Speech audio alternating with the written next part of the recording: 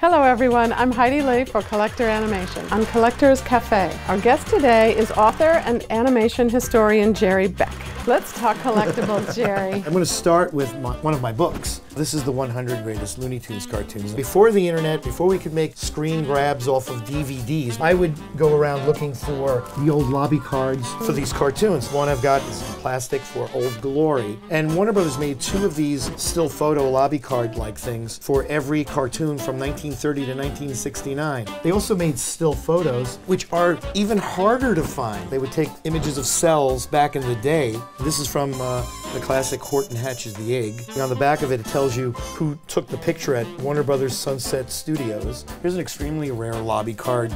This is a Terry Toons. I've never seen one of those, Jerry. But this is from really obscure. Now, Heidi, you were asking me about my favorite animators, but I got to meet some of them, and they were nice enough to give me cells. So this is from Friz Freleng, one of my favorites, Bob Clampett. I'm very proud of this. Jerry Beck, thank you again for stopping by. I'm Heidi Lee for Collector Animation, and that wraps it up for this edition of Collector's Cafe.